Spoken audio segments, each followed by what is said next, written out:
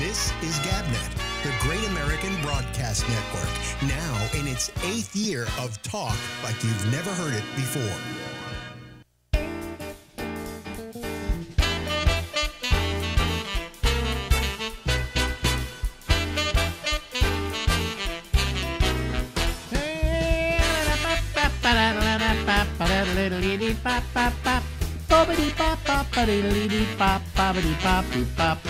Hey everybody, it's Alex, and this of course is called the Ramble, and we're going until midnight tonight. Ladies and gentlemen, the face you see in front of you is Stephen Kravitz. You may have seen him in such movies as, take it, as Peggy Sue Got Married. Howard the Duck. You were in Howard the Duck. I forgot you were in Howard the Duck. Gosh. You were probably, that was your first movie, wasn't it? Yep. Yeah, and so you were probably really thrilled. Oh, yeah. To get Howard the Duck, and all you're doing is, aren't you? Do you even have a line, or? Yeah, I have. I forget what the line is, but I had a line. Yeah, it's in the very beginning of the picture, and you're in a alleyway making out with a girl, right? Right. It's when the duck first comes to Earth. Yes. When he bursts through. Yeah, that was really a bad picture. Yes, it was. There's other New York, other San Franciscans in there. Monty Hoffman was in it. Oh, is that right? He was in it. Who else was in it? A couple other people. Yeah. They made a big mistake with that picture. I always like to talk about that as being one of the biggest mistakes ever. Is that, about a year later, I think, Who Killed Roger Rabbit came out. Right. With an animated rabbit, right? Right. A lot of animated characters, too. But you see, the thing about Howard the Duck in the comics, he was a Marvel comic, in case people don't remember this. He was a cartoon duck in a very real world. That was the premise of the comic book. And so rather than animate the duck, did you ever work with the duck himself? No. It was a guy in a duck costume. Never saw it. Yeah. And never saw it. I like to tell the story that they came to me and they said, listen, we want to do a big scene for the picture. It was actually the ending of the picture at the Warfield Theater, and we need a bunch of people there to be the audience. Right. So could you use your show to get people to go over there like at 10 o'clock on Wednesday and sit for a couple hours to be the audience in a movie? And I said, well, I can plug it like crazy and let's see what happens. Right. I plugged it like crazy, and after Did they pay you? Did they pay you to plug it? No, I was just being a nice guy. So but I was invited to come over and watch them film it. So after my show at 10 o'clock, I went over, and sure enough, we filled the place. Right. Oh, really? Yeah. At least the bottom floor, which was all we needed to fill. Right. And so I'm standing there watching them. They're getting ready and so on. And they got this guy on stage in a duck suit. All right. And I look over at the guy next to me, who is the big mucky muck from Lucasfilm,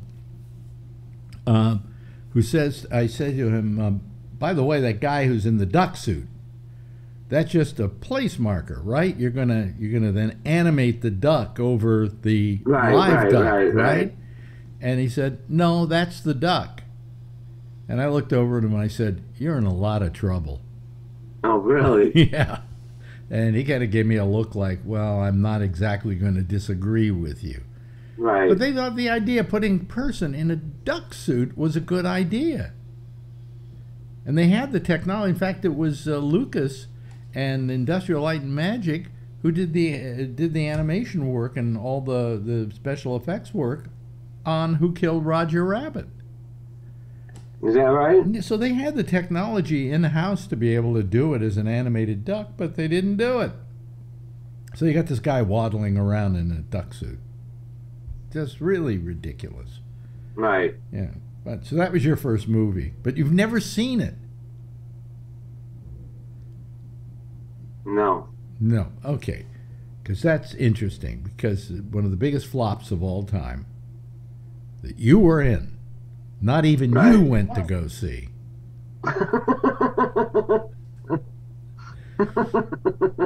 Well, you probably figured, hey, this is great. My first movie, and I'm working for Lucas, right? Right. This is Mr. Star Wars. Right. No. Mm-mm. Oh, terrible movie. Terrible movie. I'm in Howard the Duck. And you had, what was his name? Robbins? What's the actor's name? Robbins. Can't try to remember his first name. But he was the star of the film. And I'm trying to remember who the woman was in it. So it had all the credentials to be a great film. Right. And it was a terrible film, you know. And I don't think anybody's tried to remake Howard the Duck, even with the Marvel fortunes these days. No, but in Guardians of the Galaxy, Yeah. have you seen Guardians of the Galaxy? Yeah. Howard the Duck makes a cameo in that. Does he really? I don't remember. A guy in a suit? Yeah. Really? A guy in a suit. I gotta go back. You mean the original Guardians of the Galaxy? Right, at the end of the movie. Not the end. They're dealing with a guy called the Collector. Mm-hmm. I think it's about maybe 3/4 of the way through. Mm-hmm. And in that scene is Howard the Duck. Right. Is it the same? Yeah. Well, you wouldn't know if it was the same duck suit because you never saw the movie. Right. But I knew it was Howard the Duck. Oh man, that's a good joke. That's a good joke. So then, how long was it between that and when you did Clint Eastwood's film, Sudden Impact? Not long. Not long. Not long at all. You probably went, after doing Lucas and then doing that, you probably went, whoop-de-doo, I'm on my way in the movies. Well, I was really concentrating on stand-up in those days. Really? And you were just doing the movie thing as like, here's some extra bucks coming in. Right, exactly. But didn't you always want to be an actor? Or was Yes. stand-up wasn't your first love, was it? No, it's acting. So why were you, I guess things were going good in the stand-up, so that Right. you didn't want to exactly give that up, you know? Right.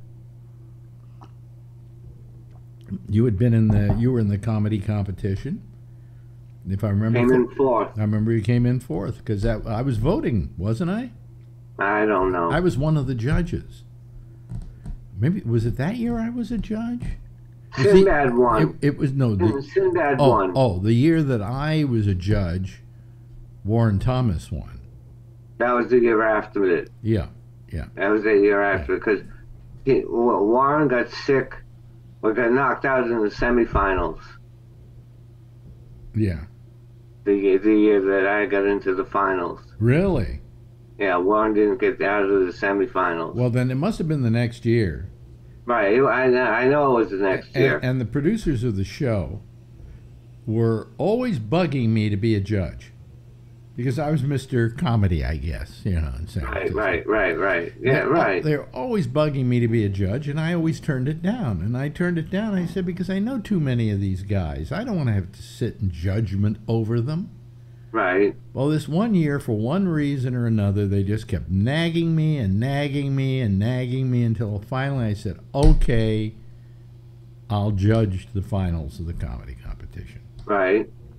So I'm there, and I remember I'm there with my ex-girlfriend, Xanthi, and I'm sitting on one side of me, and the other side of me is my friend Rick Sheckman from The Letterman Show.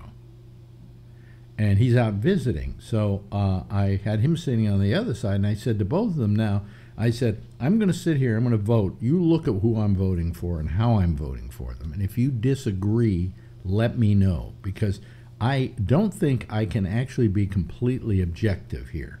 Right. Because I know some of these guys, I love them. Other guys that are here, I hate, you know. Right. And I want you to tell me if you agree or disagree with me. So, right. So actually we had 3 people voting, not 1. All right? Okay. So I'm you know, what's the guy by the name of Frank Olivier or something who does who maybe that was another situation, who was like a juggler.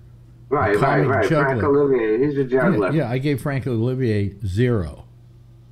No, because he's not doing stand-up. Well, yeah, somebody asked me, why'd you give him 0? He was so good. I said, yeah, but I voted on his stand-up, not on his juggling.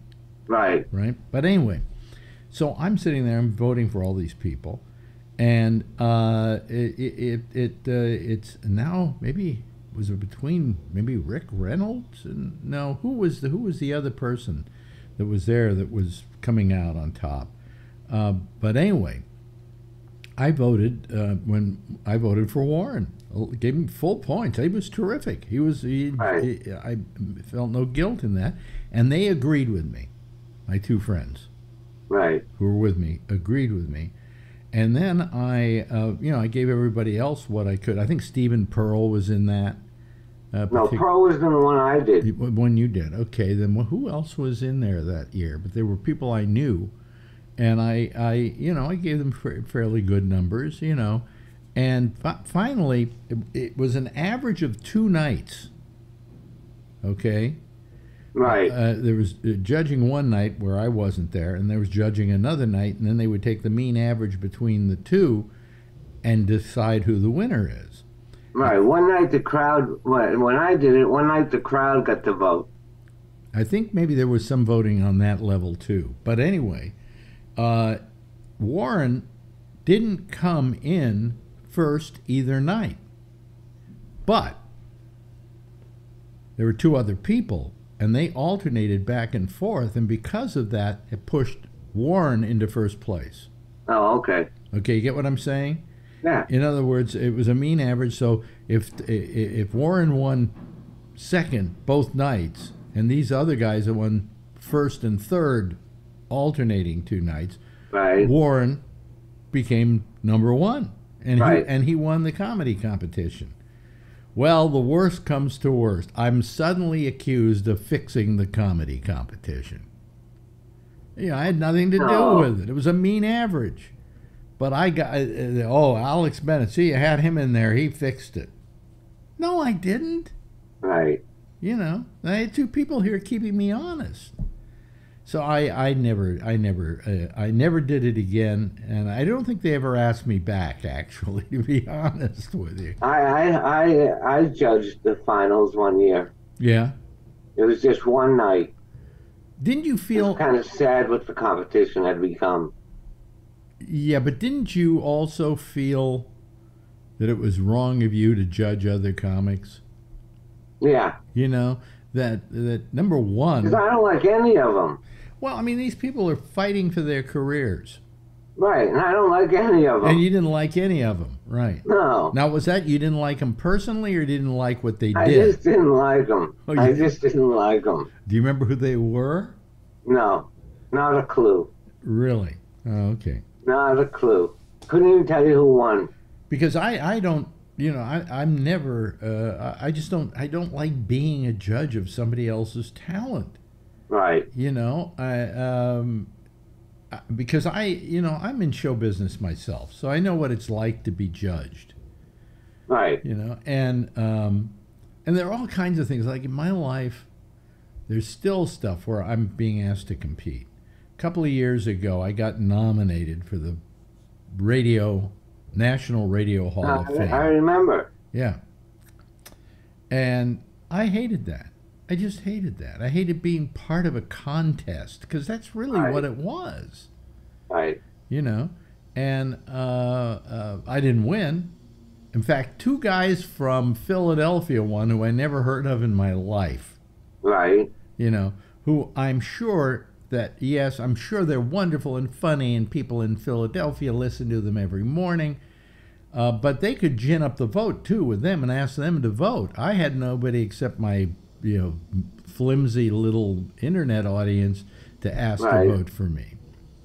So these guys win, and I'm going, isn't this the Broadcasting Hall of Fame? Shouldn't you have done something to advance the art in order to somehow make it? And I feel I did that in my life. Right. I consistently have have done everything I could to bend and twist the medium and make it different than it would normally be, you know. Right. And here I am now up against these two doofuses who win. And I'm going, you know, the other person with me in that, well, there were a couple other people, but the other person who of significance was Sally Jesse Raphael, who had done radio for quite a while. That's how she started out. Oh, I didn't know that. And I felt that people said to me, how do you feel about it? And I said, well, if anybody wins, it should be Sally. Right. You know, she's been in this business a long time. She's 88 years old. She ain't going to live much longer. We should honor her at this point in her life, right? Right. No, it's these two doofuses from down in Philadelphia. It made no sense at all. Made no sense at all. And that's why I hate that sort of thing. I don't like the fact that, like, we got the Academy Awards coming up. How do you decide what the best movie of the year was? Well, Screen Actors Guild. You know the Screen Actors Guild Award? I just voted. Yeah. Did you get all the DVDs? Yeah, I get the DVDs. I also got it online too. A lot of those films. Oh, I didn't get it online. I haven't got my ballot yet. But I got. Your ballot's online. No, they'll send it to me. Like, they sent me the DVDs. What, they'll send you the ballot? I don't think the ballot is sent by mail anymore. I think you actually have to go to SAG-AFTRA Awards online and vote there. Well. Anyway, what movies did you get this year? Show them what screeners look like. This is a. Well, I got The Marvelous Miss Maisel. Yeah, that's for TV. Like 6 episodes of that. Yeah. Let me see. Blackbird.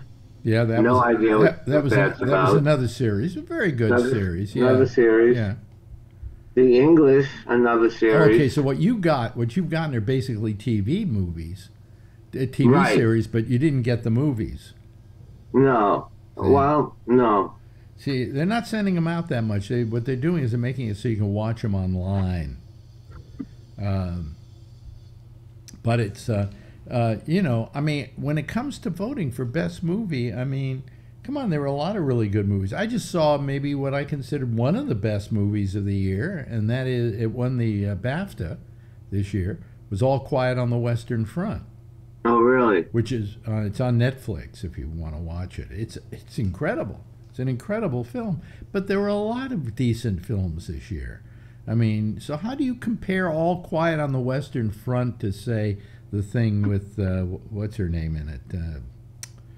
Oh, God. It had one name. Oh, well, I'm losing my mind. I can't remember stuff anymore. Well, you know what movie they sent me? What? The Fabelmans. Oh, Fabelmans. Yeah. Good little picture. I don't know that it was the best picture of the year, but it was a good picture. I haven't seen any of the other pictures nominated, but I would not vote for this one as being the best picture of the year. Did you watch it? Yeah. Yeah. It's a good picture. I mean, it's a good little picture. It's a nice slice of life. It's a little picture. It's a little picture. And it's not bad, you know. I enjoyed it. I think the ending was kind of good. I think he did something interesting there, you know, where he's talking with John Ford, and Ford is teaching about the horizon. Right. Always shoot for the horizon. Right. Don't shoot below the horizon. Don't shoot above the horizon. And the last shot in the film is him walking down through the canyons of this movie studio, these sound stages. Right. And the camera is low, and all of a sudden it moves high to the horizon. Right. I thought that was a nice touch. You know, but and Judd Hirsch's performance is pretty phenomenal. Short, but phenomenal. Right. And you know, it's a good little film, but it's not the best film of the year. How do you compare? No. And even if you are going to compare it, how do you compare that to All Quiet on the Western Front? They're entirely different films. You know, so I never liked this idea of competition in the arts. The only competition I think you should go for is how many tickets did you sell? How good was it? Are you happy? Are you happy with the way it turned out? Right. But we live in this thing where we're constantly having these contests. We got the Emmys, we got the this, we got the that, we got the SAG-AFTRA. I mean, who cares? Right. Who cares about SAG-AFTRA and what they vote for? Plus, there you don't have anything like best movie. You have best ensemble. Right. Which I think is kind of nice because I think it takes a whole bunch of people to make a good movie, a whole bunch of good acting performances, and I think best ensemble is a nice category to have. In England, I was watching the BAFTAs. Do you ever watch the BAFTAs? No. They have some awards. One of their awards is Best Film Not English. That's their way of saying Best Foreign Film. But they say not from England. Right. Yeah. And I go, okay, that's not a bad award. Right. In their TV awards, they have one. What do they call reality shows? Scripted reality. Oh, okay. Best scripted reality show. The British are very honest about their voting. And they have a lot of categories that allow best new actor, best new actress, or best performer. So I mean, they're a little more honest about it, but get to the Oscars, geez almighty, yeah. So who's gonna MC the Oscars? Huh? Who's gonna MC the Oscars? Oh, Jimmy Kimmel. Oh, is that right? Yeah. Now you could argue, well, geez, just a TV guy, but they've had just TV guys hosted before. Right. David Letterman was one of the worst hosted shows of all time. Is that right? Well, what he did is he came out and he did stupid pet tricks at the Oscars, and all his Hallmark bits he was doing at the Oscars, and it just didn't work. Just did not work. Kimmel did a pretty nice job a couple of years ago. See, people have to understand, you're hosting the Oscars. You're the host. Who's the star of the show? The host. The Oscars. Oh, okay. Are the star. What you do is you get up, you do a little monologue, right? You get the crowd ready for the night, and you introduce the first person that's going to come out and give away an award, and then you step aside. You become almost transparent, and you let the show be the star. Right. And some people don't understand that. A good MC does that. Get out of the way. Let the night speak for itself. Right. Nobody's tuning in to see David Letterman host the Oscars. No. It could be Alex Bennett hosting Oscars, and they'd still watch it. Right. They probably stop. They probably stop watching it about 10 minutes in. But But I mean, the host is. Do you ever watch the Oscars for the host? No. You watch it to see. I was interested in what Chris Rock had to say. Yes, that was interesting. That was, But he wasn't a host. He was just a presenter.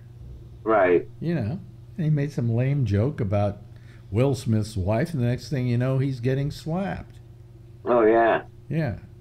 So, anyway. Years earlier, there was a movie, silent film, called He Who Gets Slapped. So it should have starred Chris Rock, I guess. It was a movie. It starred, I think, did it star? It starred Lon Chaney. Yeah. Yeah.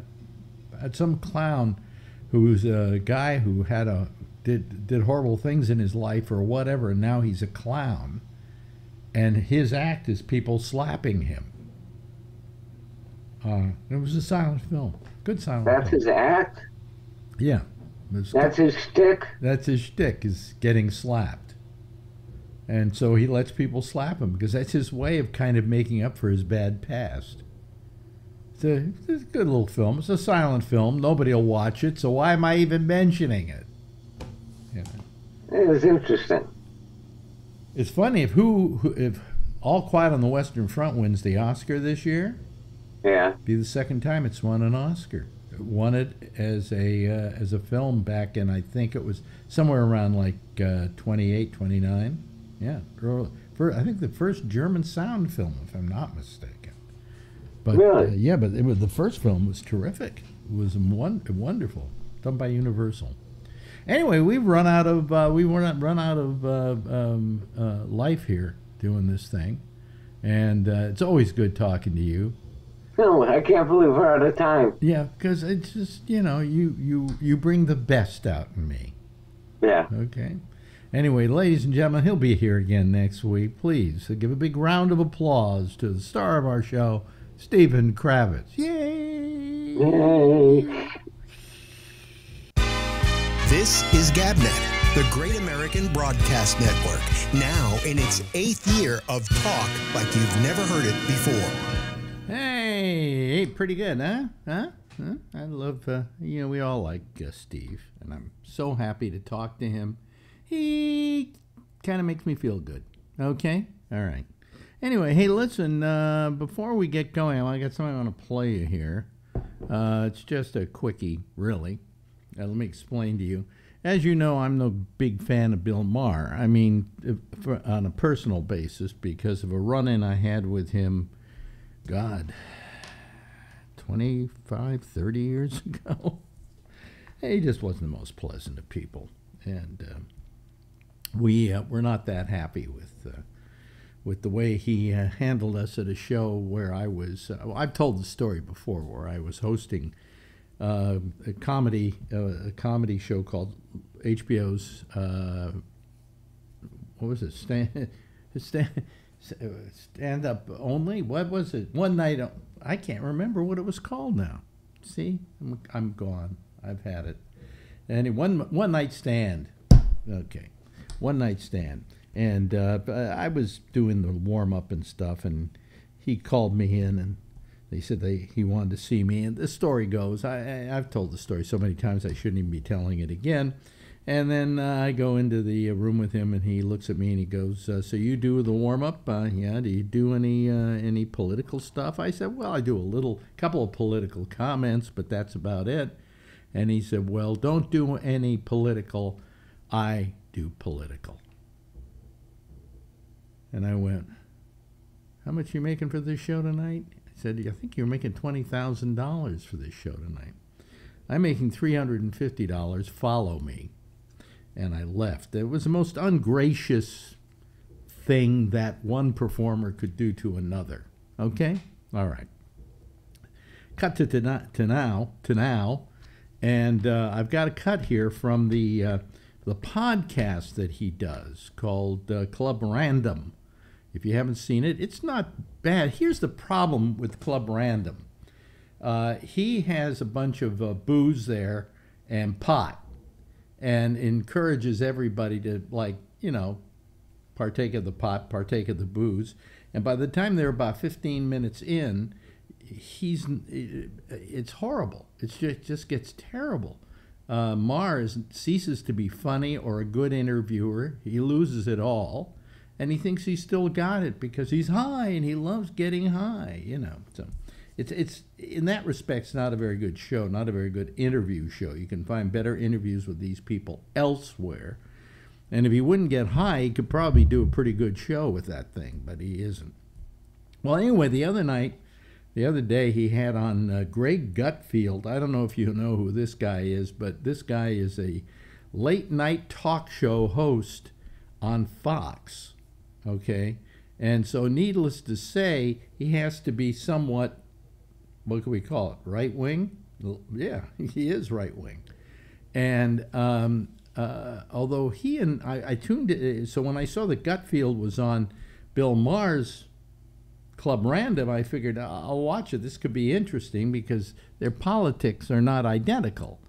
And instead they're talking about this thing and that thing, and Bill Maher's getting higher and higher, and he's not doing a very good interview. But anyway, in the midst of it all, they what was that? Something came up here. Okay. In the midst of it all, they're talking about comedians and comedy and so on and so forth, and this particular thing comes up. Because the late '70s was like, for me, what comedy was like. There was this guy Alex Bennett. Do you remember that guy? Yeah. He had a radio show. Vaguely, yes. Absolutely. Yeah, a radio show. So I grew up in the Bay Area. So all of those people were on that show. Okay, there we go. That's to begin with. There are two things interesting about that. Is that this guy was a fan of mine, obviously, because he remembered me after all these years. He remembered my name and the show and what we did in the morning and so on, which is very nice. How can I hate a right winger that feels that way about me? And the other thing was that Bill Maher, when he said, "Do you know Alex Bennett?" He says, "The name seems familiar." Yeah. Well, he treated me like an asshole. So anyway, but I thought you'd be interested in that. Should I just play it again one more time, just for the hell of it? The late '70s was like, for me, what comedy was like. There was this guy Alex Bennett. Do you remember that guy? Yeah. He had a radio show. Vaguely, yes. Absolutely. Yeah, a radio show. So I grew up in the Bay Area. So vaguely, I remember him. I remember him telling me to go fuck myself. Anyway, I thought I would play that. That will get me demonetized because they'll say, "Oh, it belongs to somebody else," but it's fair comment. By the way,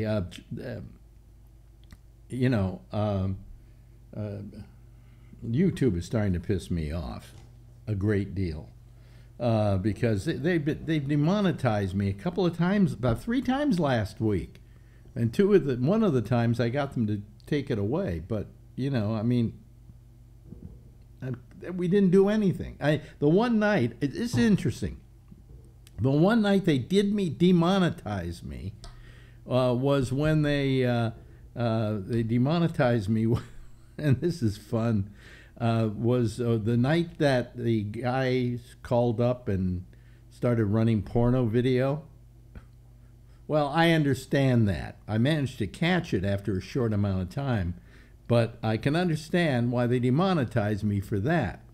But the other shows, I can't understand why they demonetized me. By the way, that show where the porn slipped through got the highest numbers of any show we've done in a long time.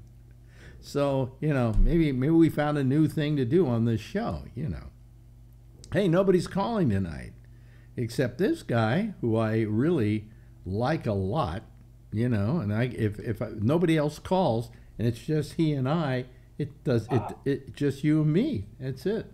Wow. Yeah. Well, what the hell, What now? Wait a minute. Let's look at your T-shirt. Oh yeah. Explain it to me. Well, that's the mathematical formula for figuring out the acceleration of a round object going down an incline. And so that's how I roll. That's how I roll. Where again? Do you go to some kind of scientific T-shirt store or something? Go to Amazon.com and say scientific T-shirts. Really? Yeah. Really, I have to send away for one and try and better you. I got a head start. You certainly do. I mean, every time you come on, you have a different T-shirt. I try. How much are those running?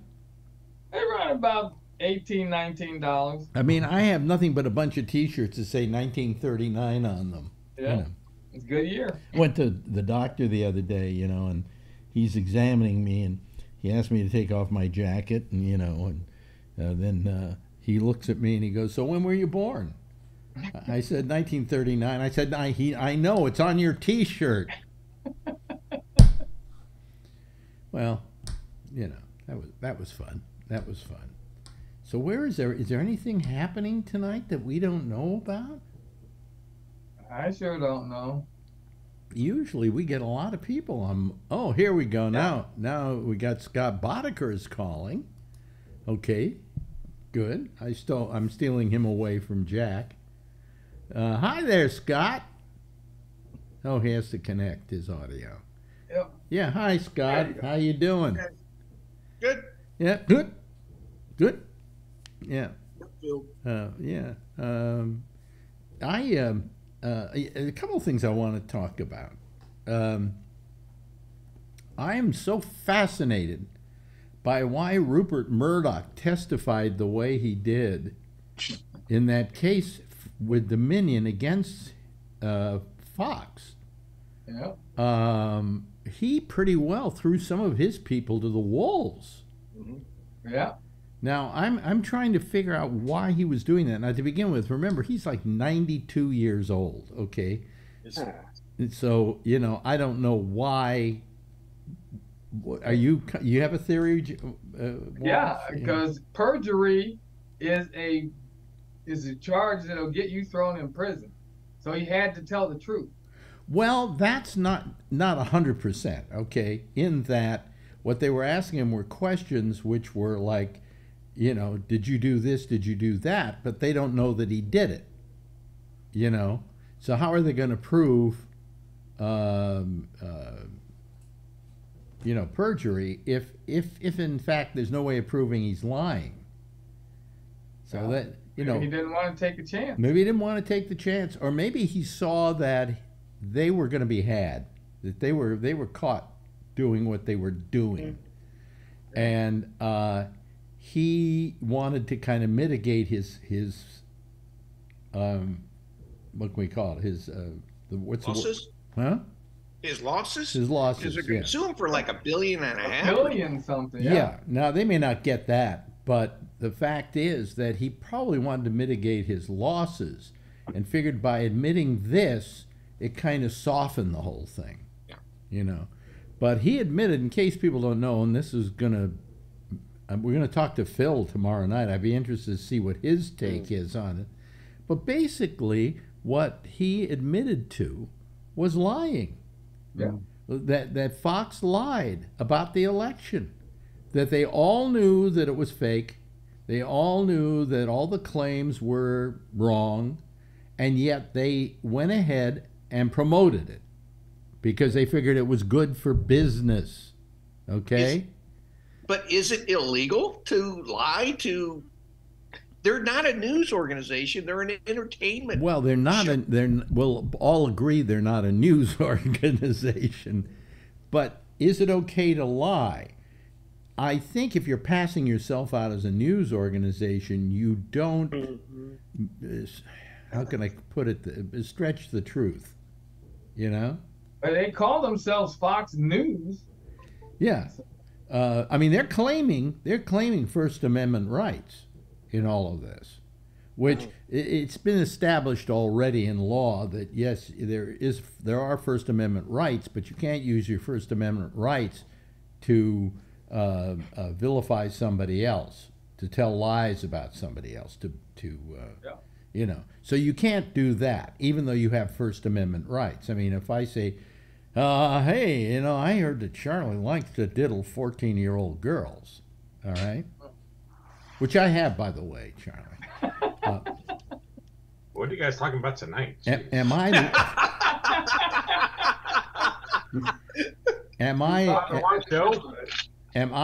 lying, or am I causing? You know? I can't even think of words tonight. Am I getting a stroke, by the way? Oh no. Okay. Welcome to the club. You know, I mean, you can't libel somebody else and expect that your First Amendment rights hold, especially if they can prove you did it with malice. And in this case, they're saying Fox wanted to make money. They wanted to keep their audience. They didn't want to lose their audience. And if they came out and said this whole thing is a sham, which all of them believed, and when they held this deposition, they asked him specifically about various hosts, and I think I figured out who's going to get fired. Yeah. Okay. Which one do you think, Charlie? Well, what's her name? Janine Perot, I think. Oh, Judge Janine. Well, the one who's really on the chopping block is they went through all these names. And they said Hannity. He said, a little, right? Janine Perot. He said, yeah, a lot. Yeah, a lot. They didn't mention Tucker Carlson in any of this, which is amazing to me. And then they mentioned Lou Dobbs, and he went, "Oh, absolutely." Yeah. I think Dobbs is going to lose his job. I think he's going to be the sacrificial lamb, as it were. Does that make sense? Yeah. Yeah. But Jeanine Pirro, he said, yeah, she was a liar, you know. But I'm amazed that Tucker Carlson wasn't brought up. Maybe he wasn't. Was he? I don't watch that show. Was he promoting the fake, the fake news about the election being rigged? I don't know. And what they were also saying is that the big problem that Fox has is they started having on people who were very much election deniers. Mm-hmm. Rudy Giuliani, the My Pillow guy. Yeah. They say the My Pillow guy was spending so much money on Fox they had to put him on. Yeah. You know, and all these other people who were just promoting the theory that the election was stolen, and they knew it wasn't true. They have memos between them. So I mean, I just don't know how anybody of any intelligence who was a Fox fan would still be a Fox fan today. You know, Phil. Well, maybe I go over to Newsmax or some place like that. You know, I wouldn't necessarily change allegiances politically, but I don't think they're going to stick around there. You know, so I mean, I want to ask Phil. I want to see Phil. Are you still going to watch Fox, knowing they lie? I'll bet he says yes. And by the way, it's not me saying they lie. It's Rupert Murdoch, who owns the company, who says they lie. And he also admits... The only advantage that he has, he's over 90 years old. Yeah. And he could say, you know, I went on vacation 7 years ago, and I let those guys run it themselves. Well, he did say that he talked to the head of Fox, which is a woman, I can't remember her name, and he said to her, "Do you think this is right?" And she says, "Well, it doesn't matter whether it's right or not. We've got to promote this thing the way we're promoting it, or we're going to lose money in advertisers, because we're going to get less ratings and we're going to be able to sell our ads for less." That was the whole thing she came back at him with. And he then so said, did he say, well, okay. Then he said in the deposition, he says, in hindsight, I should have done something about it. Listen, he's so old, he may not live to hear what the what the verdict is on this whole thing. That's right. Yeah, but it's amazing. It's just amazing. You know, that people we've known this about Fox for years, you know, we've known this, and nobody wants to believe it, especially the Fox viewers, but now they've got proof positive.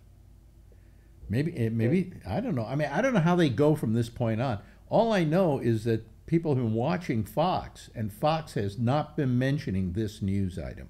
Not at all. Which they should. If they're a news operation, they should run this story. And if I ran Fox, no matter what was going on over there, I would run the story, and I would say, you know, in all transparency, we let you know that this company is being sued by Dominion voting machines, and this is what our president, Rupert Murdoch, said in testimony, and so on, and just report it. They don't have to comment on it or anything else, but just report it. But they're not. You know, instead they're running Jeanine Pirro's cooking tips. I They're trying to remain really safe now, you know. So, but can I be like Phil and Alan and change the subject? Sure. Venus. Hello. Yeah. What? Yeah, they have Venus and whatchamacallit, the two planets are on the west coast. They're right side by side tonight, so you can see them with the naked eye. You can't see how the form, but yeah. Venus and Serena. Yeah. I thought it was Yeah.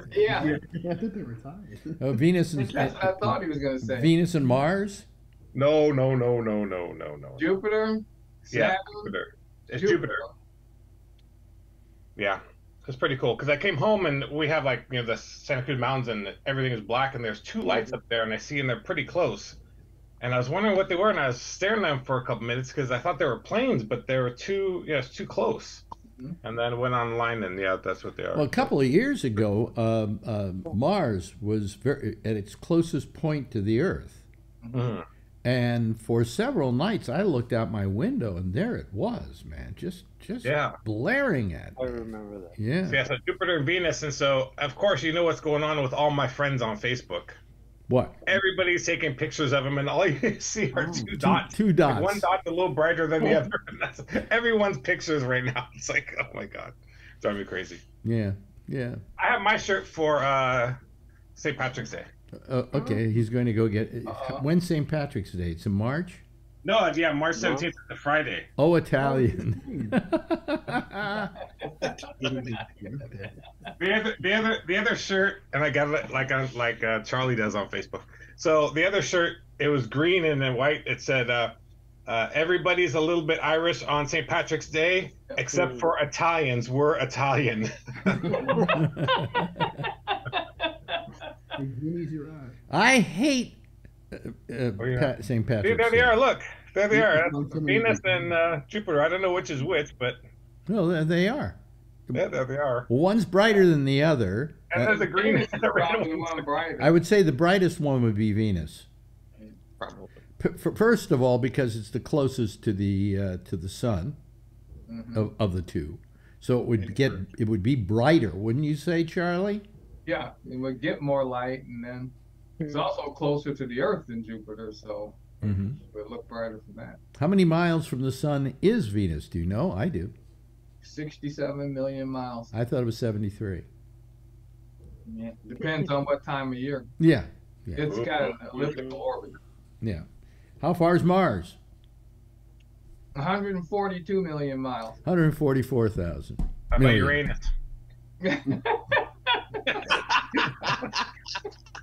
Sorry, you're not going to get monetized today. I think. Well, when I was a kid, I was taught it was 144. I used to be able to say how far each planet was from the sun. That's how much I was into astronomy. But now that I'm this old, I've forgotten all of it. Yeah, me too. Hey, you and Boddicker matched tonight. Not really. Yeah, got the gray and white Pendleton going. Yeah, well, this isn't a Pendleton. This is a what is this? This is a I forget the Costco special. No, it isn't a Costco special. yes, exactly. Wait a minute, there it is. There's the what does it say? Kirkland. There you go. No, it's hold on a second. Oh, don't hurt yourself. Jeez, I don't want you to. I don't want you to fall off the chair and then I'm to blame. Let's not. Alex Bennett falls off the chair and I don't want to give Boddicker any chance to take his clothes off. Oh, we've been there, done that. Yeah. Been there, done that. Yeah. Wait a minute. Hold on I haven't been drinking today. Now here we go. Oh, I know what it is, and wait a minute. Hold on, now I'm getting my earphones are all getting all tangled up. Oh God, I can't do any of this anymore. LL Bean. LL Bean. LL Bean, nice. Yeah, Marjorie. I don't know. Marjorie buys these for me. I got 3 of them, and I've got one she got me that's really oversized that I don't wear that much. It's got an Afghan lining. Yeah, yeah, keeps me really warm and toasty. Yeah. Right. So anyway, so where were we? Oh, so we were talking about that. Yeah. Uranus. Venus, Uranus. Yeah. Uranus. Yeah. Pluto. Uranus. Planet. Yeah. So anyway, so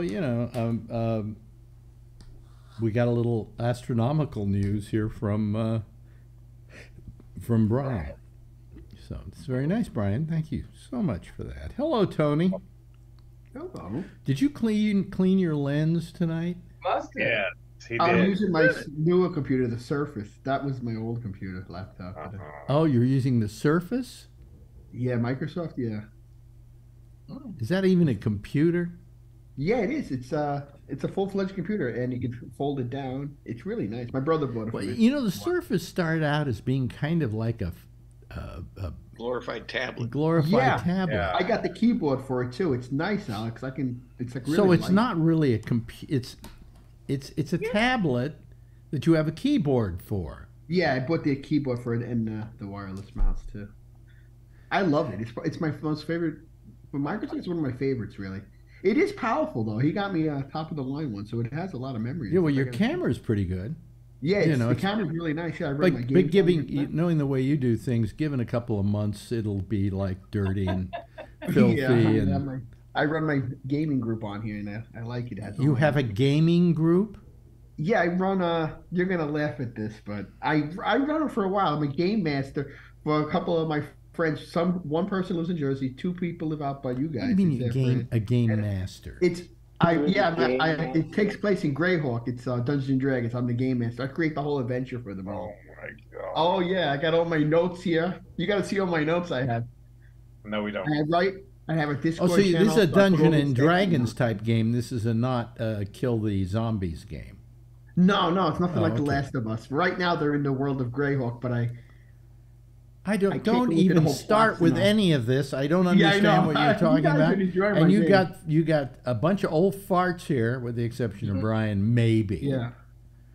I have my game notes. I just wrote the notes for them. What happened? we don't know. I put a little synopsis on Oh them each God session. damn it! so they He's can read it. drinking coffee again. Yeah, I know.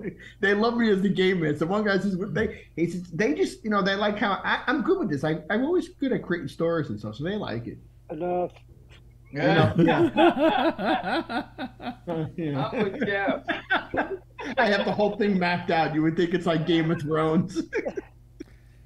So anyway, I was watching. I think it sounds cool, Tony. Thank you. It sounds Thank cool. you. I do a thing whenever Yeah. I'm watching like somebody being interviewed or whatever, an old star or something like that.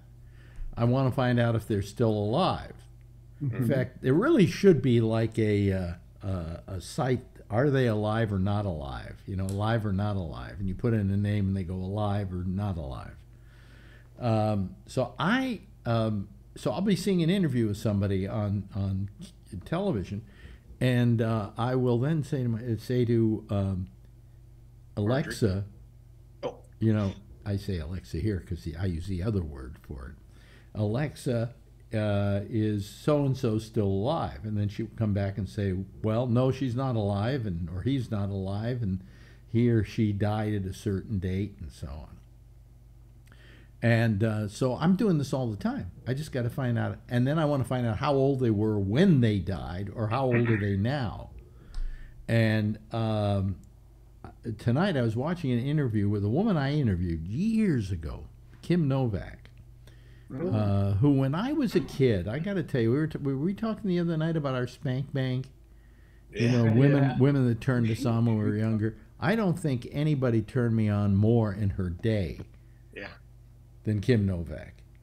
I mean, the first time I ever had like this sexual thing watching a movie was when I worked a drive-in in Marin County, and they were showing Picnic with Kim Novak and I'm trying to remember who the other guy. Yeah, boy, my mind tonight is it's trash tonight. I don't know what happened. Anyway. William Holden. William Holden. William Holden. Yeah. I just said William Holden.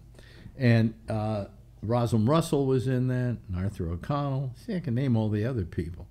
Anyway, they do a dance together in that picture that is just so sexy. And it's the first time I remember getting an erection watching a movie.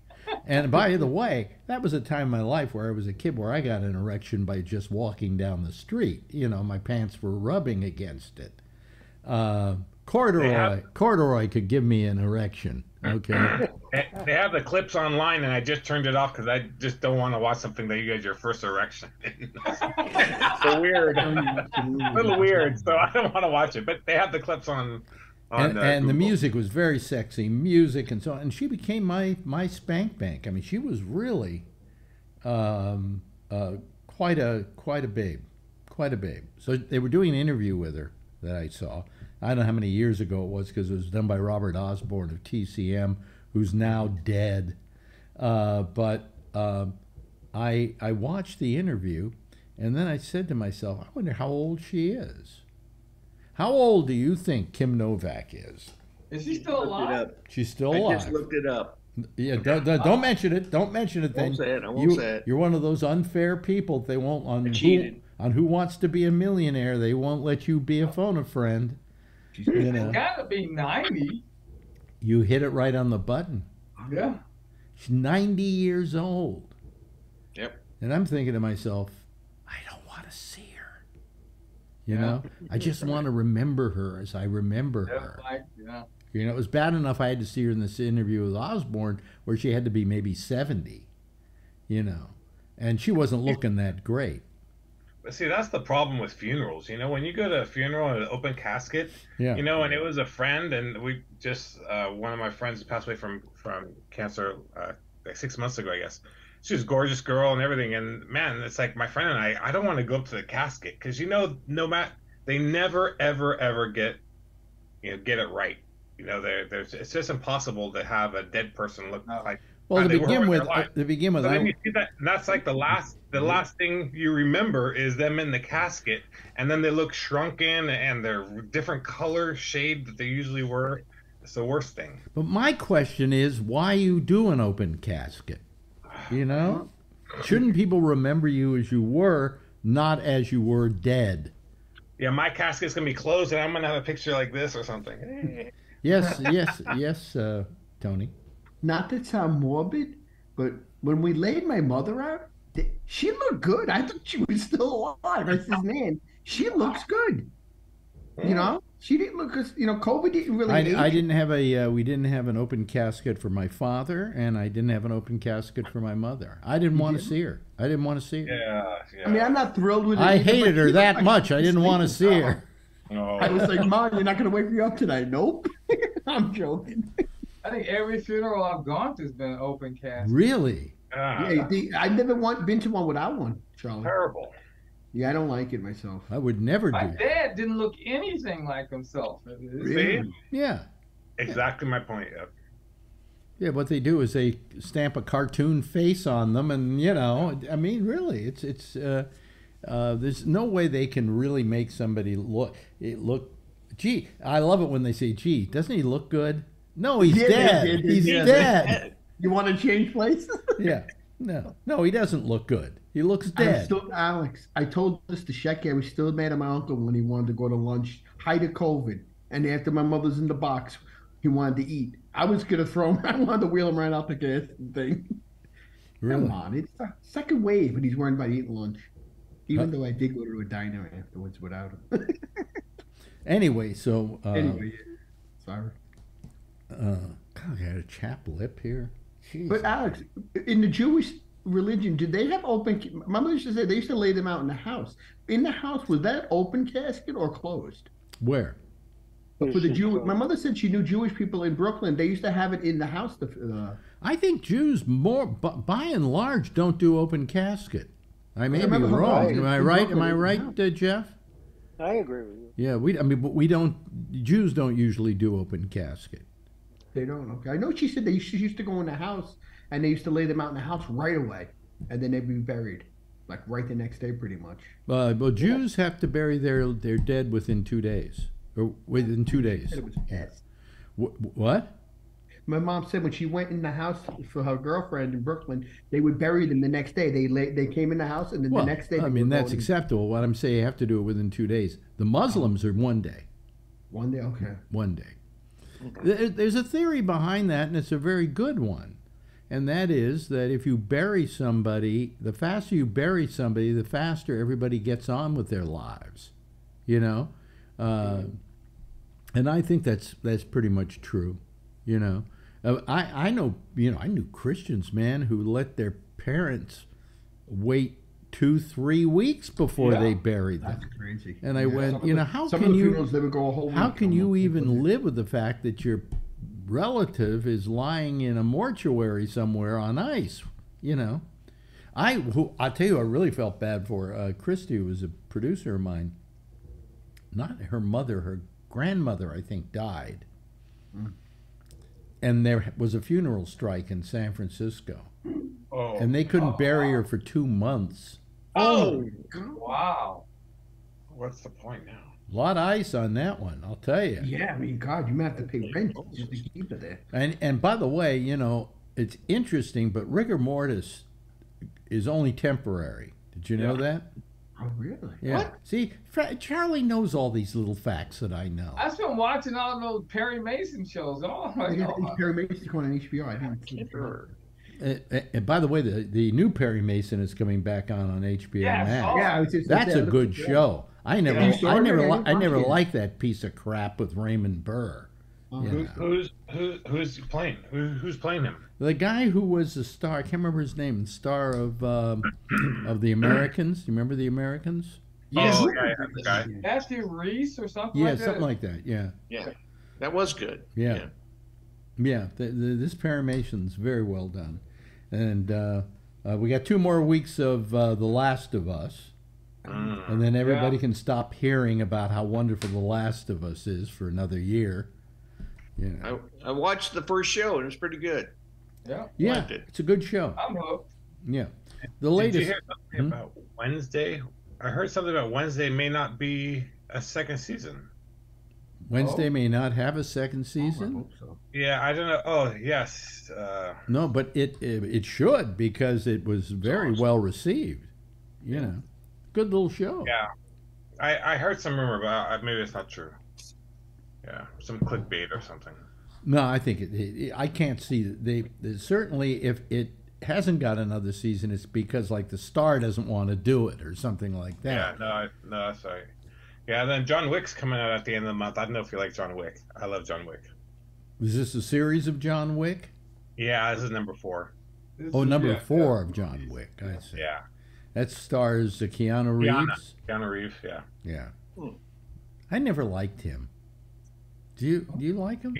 No, I don't like him at all, but the John Wick series is really good. Okay. All He right. did a movie called Chain Reaction. I thought it was excellent. Really? I haven't seen it in the theaters, yeah. Okay. I mean, I never even liked the Matrix movies. I liked the first one. Oh, I did like the first. Yeah, Yeah. I thought it was well done. Now, here's somebody named Wayne who wants to come on. He's Yeah, okay. he's a good guy. okay. He's been on Jack's show. He's okay. Wayne is okay? Yeah. Yes. Well, let me get ready here with my If it's camera. porn, you guys are in trouble. Well, what I'm going to What's do. his- what's his last name, is it? What I'm going to do is I'm going to Wayne? let him in. I'm going to let him IP in. something. Wayne Brady. If Wayne Big Cock. I'm going Piccoli or something. I'm going to like let him that. in, but what I'm going to do is I'm going to move to my camera. See? Ooh. And then we let him in. I found a nice way of doing this. He was mad because you wouldn't let him in last week. Oh, really? Oh, okay. Well, he's not picking up yet. Oh, there he is. There he is. There we he go. is. Wayne, are you there? Let me make sure no porn is coming our way. No, Oh, it's no, not. there he is. That's Wayne. Hello, Wayne. How are you? Oh, Wayne, connect your His audio. audio's still He's good. connecting. Yeah. It'd be funny if somebody like came on and went, oh, well, it is a live human being, and then he stood up and dropped his pants, Where's my buddy Adam? Remember Adam? What happened to him? Oh yeah, that guy. Can you hear us now, Wayne? Wayne? Can't hear you though. Wayne, can you hear us? He can do the Skype, but he's first time doing the Zoom, I think. Oh, okay. Just here. Well, let me tell him. Raise your hand if you can hear us. Wait a minute. Hold on a second. I can tell him to. Oh, he's connecting. Maybe There we go. I hear you. There we go. There we go. Can you hear us? Yes, I hear you now. See? Okay. Perfect. Where are you calling from, Wayne? Cleveland, Ohio. Well, hello, Wayne. Okay. Hello there. We Sorry about that. didn't know who you were, so we were thinking it would just be somebody who'd be showing us some porn. But no, No. it's No such luck. I So checked in the Jack show actually the first 2 days of this week, and I got the okay from Scott and Charlie that it'd be okay to come in on your program. Oh, okay, because they were the ones that attested for you, but I still went to my picture. Isn't that a good idea? I've got going to my picture. You know? Yeah, I had my tablet on running the YouTube version there. When I heard those guys say he's okay, and that's when I shut that off and then just concentrated on this PC here. Yeah. Well, good to see. Now you're in Cleveland, you say? Yes. Southeast side. Yeah. Yeah. Of a suburban area. I've been within the city limits. I went to Cleveland once to go see an old girlfriend in Cleveland, and I kind of like the town. It's a nice town. It's not bad. You know, it used to be really nice, I think, and then it went through very bad times. Yeah. When I went there, a lot of the stuff was closed down and so on. But I could see the potential of the city to be a very nice city. And my favorite TV show was Hot in Cleveland. That's they use they name places in there that are in town, you know. Yeah. And also the Drew Carey show, which we catch over here on Rewind TV. They run 2 episodes a night over here on Rewind TV. They use a lot of names for areas in the Cleveland area here. They never shot in Cleveland, though, right? You know, there's a promo that they do where they got a whole bunch of people running toward the camera, and the camera elevates itself as they run to them. It's not a very long shot, well, just 2 or 3 seconds but it's a promo. It's not that might have been filmed in Cleveland, because I know another section of it, they have him running down, another cut shows him running through the football stadium there, Brown Stadium, with the guys chasing him. So that had to have been filmed there. Well, I know Hot in Cleveland was all done in a studio in L.A. Yeah, Hot in Cleveland, you know. But there's some real zingers in that one. Yeah, I love that show. That was a show I missed when it first ran, so I then binge watched the whole thing and was so happy I missed it the first time, because I could discover something new and wonderful, you know. Yeah, and be able to catch every episode from beginning to end there without having to wait next week, you know, or next year, you know. So anyway, so welcome. You know, now that we know who you are, we will pick up anytime you call. Okay, very good. Thanks. Yeah. Now get the hell out of here. No. Yeah. All right. No, yeah. So I've been watching for quite some time. It's just I finally got the nerve up to. Actually, I installed Zoom and I installed the Skype. Yeah. And did it that way. So finally worked up the nerve to call in. You know. Yeah. Well, I'm glad you did. So anyway, we were talking about. Let's see here. What have we talked about so far tonight? The Rupert Murdoch revelations. Yeah. You know. Yeah. And talked about the conjunction of Venus and Jupiter. Yeah. Yes. Kim Novak. Yeah. God. Angie Dickinson, is she dead or alive? I think she's dead. Now, hold on a second. I think wait a she's minute. alive. You know, you remember the Magic 8 Ball? Well, I've got the closest thing. I've got Alexa here. Hold on a second. Ready? Echo, is Angie Dickinson alive or dead? Angie Dickinson is still alive. Oh. She is 91 years old. 91. 91. Yep. Yeah. Well, while we're talking. Imagine 5 minutes later, Alexa says, Angie Dickinson is now deceased. Tony! Well, let's ask this one. Echo, is Alex Bennett still alive? Echo, is Alex Bennett still alive? Still checking. From otterbirthdays.net. As per our current database, Alex Bennett is still alive. As per Wikipedia, last update, May 10th, 2020. Yeah, so I guess... If you'd like another answer, just say, next. No, I don't want another answer. Okay. So I guess, yeah, I'm still alive, right? Jimmy Carter's in the last. Yeah, he's in hospice now. And so we can, so we can definitely say, Alex Bennett is still alive? He used to yell at you on the street. That was funny. Now, he's dead. I know. That I saw. Suddenly, I was, they were doing like on the SAG Awards the other night. They were doing all the people who had died in the last year, and up comes Gilbert's picture, and I went, yeah, he died last year, and then all of a sudden it just hit me that he was dead, and I couldn't even remember what he died of. And then when I asked Alexa, the answer I got was, I don't know. Wow. Yeah. So it was sad. That was so sad. That and a couple of the other people we lost last year. And Norm Macdonald and what's his name? Bob Saget too. Bob Saget. Yeah, and there's a lot of pictures of Bob and Gilbert together. Yeah. Yeah. Pretty crazy. And let's see. And then we lost. Who else did we lose this week? We lost Stella Stevens. Yeah. Stella Stevens. I missed that. So. Mm-hmm. I don't want to depress all you people out there. Hell, who knows? I haven't gotten a report back from the doctor yet. They've been taking an awfully long time to analyze my blood. Oh no. Yeah. Maybe it's coming out like maple syrup or something, and they don't know what to do with it. Yeah. But what I don't want is I don't want to have to go back into this place and get my blood drawn again after what happened last time. Look at this. It's almost a week later. There you go. Wow. Right there. That one. The one on my hand here, I think is pretty much gone. If I turn the lights out, you can probably see it better. Oh, yeah. See that? Okay. Wow. And then up here they didn't leave a mark, but three times stabbing me like crazy. Couldn't find a vein, and this is a place that calls itself Cancer and Blood Specialists. Give me the needle. I'll do it myself. Yeah. Yeah. But anyway, so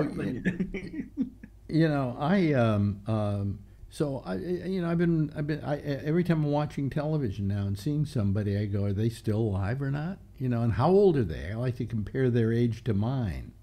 And sometimes I'll get like really old actors, and I want to know when they died. Because it's funny. I gotta ask you something, man. Yeah. I think I'm drawn now. I know this sounds odd. The reason why I think I like to watch old documentaries, I was watching one old one on New York. I kind of like seeing stuff now when I was younger. Like, I don't know, does it mean, I don't know, I kind of feel like I like watching some of the older stuff that's before now. You know what I'm saying? I don't know, maybe it's part of aging. But no, when I was a kid, I always liked to find out what happened before I was born. Yeah. It annoys me that some people don't and aren't even obsessed by it. They don't care what happened prior to the day they were born. And when I was growing up, I wanted to know all the actors from the silent films and stuff like that, I think that there's a lot in the past to really enjoy. Yeah, I used to love watching those 30s and 40s movies. Yeah. But, you never really, if you really love movies, you really should get into silent films. And a lot of them, they've done a very nice job of doing them now by having new musical scores for them. And the thing is that, all you ever used to hear when you saw silent films was rinky-dink piano or something. Mm-hmm. And that never really happened until you got out into the sticks. Until then, you would go to a movie theater here in New York. There was a symphony orchestra in every movie theater for the most part, at least first-run movie theater, playing to the picture, to a score that was created just for that picture. And so if you you watch these things with a good score, it's just breathtaking. Yeah. And those are available now. And there are films that if people haven't watched them, there's some great films like Sunrise, which was done I think in 1927 or maybe it was 25. Just a great film, just an amazing film, surrealistic, and it had a score that was actually on film before the jazz singer ever came along. And then there was a war picture called The Big Parade, incredible film, and my other spank bank girl was Clara Bow, who was maybe, I think, the hottest woman that ever worked in movies. But anyway, she was known as the It Girl. Yep. So I like to always see stuff that goes on before I'm born. But you know what we've gotten into watching here, and this is great YouTube stuff. There's a guy by the name of Jordan Cash, and he does very well. He gets those million views on some things, and what he does is he tours apartments that are for rent here in New York City, and the smaller they are, the better. He's tried to find the smallest apartments he could find in New York City. There was one that was so small you had to go out to begin with, you had to go out in the hallway to take a shower. Or to change your mind. I mean, it was just, seeing all these apartments, and then there's this other guy who goes into these mansions. Like, huh? You've seen those, haven't you? Well, we watch one. A guy from California does them. Oh, really? A bunch of he's from Jordan, or he's from Middle Eastern. Yeah, I know the guy you're talking about. It is. Yeah, he does. Yes, he does tons of them. Oh, he's wonderful. Wonderful show. Yeah. And it seems like he actually is a realtor. Because he used to be. Yeah, because now he does this YouTube stuff. Well, the way he describes the houses, and he says, "Oh, look at the size of the closets here," and then as you walk in, this foyer, and he's great. But this Cash Jordan is very funny. He's very funny. He's just he goes around, he's showing these apartments and he goes into he opens up a cabinet door and there's a can of beans or something in there, and it's been left behind, and he goes, and you get a can of beans with this apartment, and things like that. But Marjorie is just hooked on this guy. Just hooked on him. He's replaced Innes with us. Innes, I think, is the guy's name, right? It is, yeah. E-N-E-S. Yeah, his stuff's very good. But today, what we got, I saw one with another guy named Conover or something, and we have these big, tall, ugly buildings now here in Manhattan. Well, I call them the pencil buildings. They go straight up, and they build them on a small footprint so that every floor probably has its own apartment. And today he went to the penthouse apartment in the tallest of these buildings. I think it was the 88th floor, which I think may be taller than the Empire State Building, but I'm not sure. Anybody look up how tall the Empire State Building is? But anyway, this apartment, $45 million if you want to buy it. And if I won the lottery, I would immediately buy this place. 300, as you walk around the apartments, the whole top floor, you walk around, you can see the best views of New York you've ever seen in your life. And then Marjorie had to bum it out for me. I said, isn't this wonderful? She says, yeah, but what if it gets cloudy? And I said, you still got a great $45 million apartment, So anyway, that I found fun. Yes, how tall is the Empire State Building? 1,250 feet to the top floor and 1,454 feet to the tip of the... Yeah, but how tall is it floor-wise? Oh, well... How many floors? Huh? But these new buildings are, for the most part, they're ugly. But I keep saying to Marjorie, it really is like when we used to do like... 102? Yeah, 102? Okay, so this thing's only 88. But it probably looks down on the Chrysler building, things like that. Although the Chrysler building built a kind of spire at the top of it so it could be almost taller than the Empire State Building. Gee. Yeah, well, all these buildings have done that. They add this little extra thing, Didn't Trump do that on his building? No, he just didn't. He just added a floor where there wasn't one. That story. Didn't he skip the number? He skipped the numbers, didn't he? Well, what happened was he only had I don't know, how many floors is that? It's maybe something like 52 floors or something. Okay, let's just say that arbitrarily. But actually, it wasn't 52 2 floors. It was actually more like 48 floors. He just disappeared on the. Jeff Stein, did you try to call me? No. Just now? Oh, well, somebody is. It says he's Jeff Stein. Yeah. But now. Anyway, I mean, they had this, this thing. I mean, it was just, he took out like 5 floors. Yeah. So when you went up in the elevator, all of a sudden it went from like the 43rd floor to the 49th floor. So that he could say his was taller than the tallest thing here. Oh, and Jenny Kay. Oh, boy, they're all trying towards the end of the show. You want me to put them on? You can all see penises for the last minute of our show. I don't know Jenny Kay. They figure you let Wayne in, they might as well try now. Yeah, well, we have a new way of doing it, so they'll never get their stuff on. I mean, I just go to my camera, and then I go look, and we all check it out. And if it's bad, then I hang up on them. And if it's somebody that might want to come on, but I'm sorry, Jenny, Jeff. How dare you call twice Jeff in the same program? This is terrible. Oh, and now, Phil Meyer. And Matt Sheridan. Oh, that's Matt from the Matt might be. He's in this. Yes, Matt, but I'll bet it's not that Matt. Oh, okay. You want to see if it is or it isn't?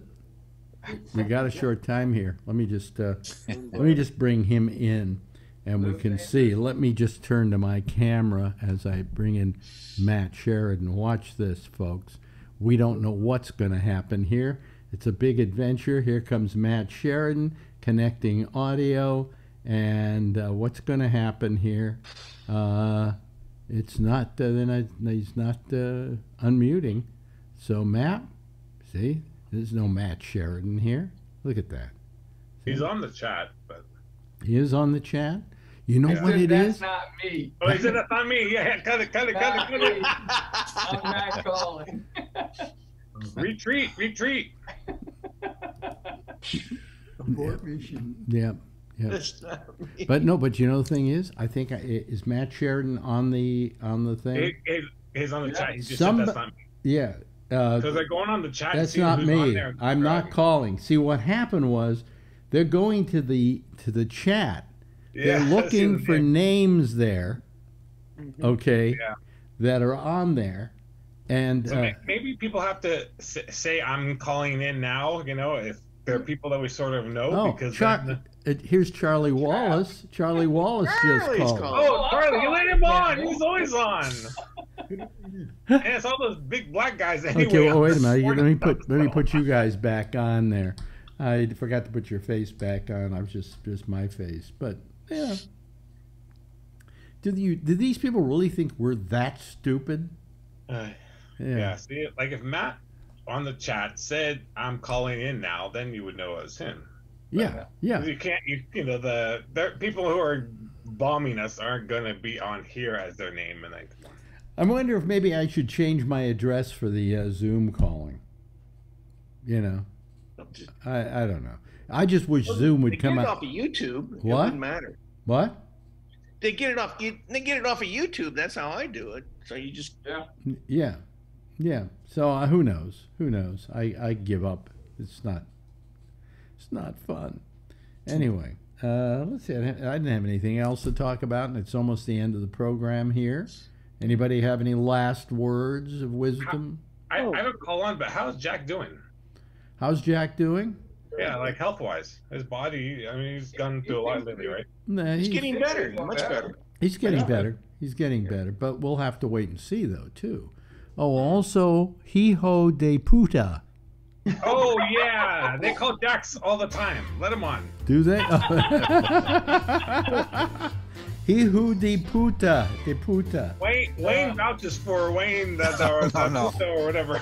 No. Yeah. Anyway, hey, listen, everybody. It's so nice that you all joined us tonight. Thank you very much, Charlie Wallace.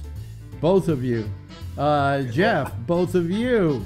Scott Boddicker, always great to have you here. Tony, not so much so. Brian, thank you for joining us. And listen, Wayne, Yes. Feel free to call us anytime. Now that we know you're Wayne. Okay. Yeah, Unless there's somebody now, somebody else will call up tomorrow night saying they're Wayne. Right? Yeah. I'm probably the only one who would say this out of this group, but I was kind of hoping Phil would be here tonight. Yeah. Phil will be here tomorrow night. Tomorrow? Okay. Tomorrow night. Anyway, well, he was trying to call in earlier. I was going to let him on.